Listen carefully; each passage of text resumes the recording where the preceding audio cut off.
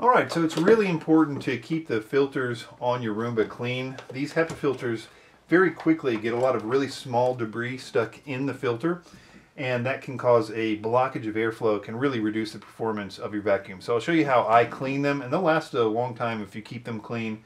They're not that expensive to replace. I'll put links in the description for that. But I use a vacuum hose like this one, and this one's already been cleaned, but basically I've just vacuum it out the small debris on both sides.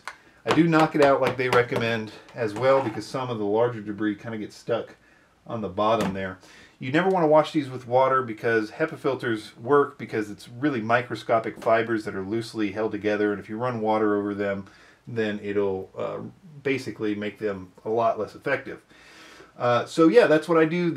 Keep these pretty clean, and I'll put links in the description if you do need to replace them. And thank you for watching.